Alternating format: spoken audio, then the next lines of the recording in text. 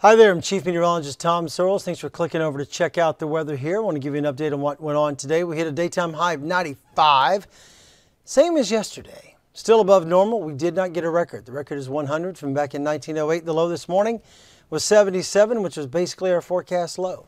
What you're looking at right now is the satellite and radar together. Big explosive stuff there for a while, but in the last couple of hours, everything has collapsed south and west of our immediate area, marching on toward the Gulf Coast.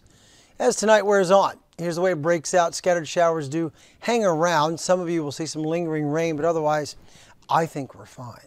Here's tomorrow. By 5 p.m. tomorrow afternoon, that's what radar looks like. So I'm going to dial tomorrow's rain chances down to 30%.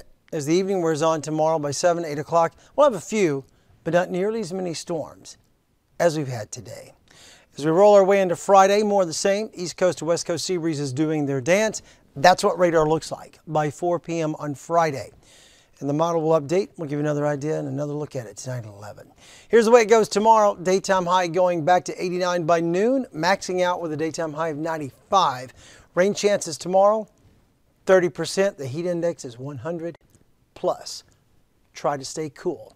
I will see you tonight at 11 on News 6.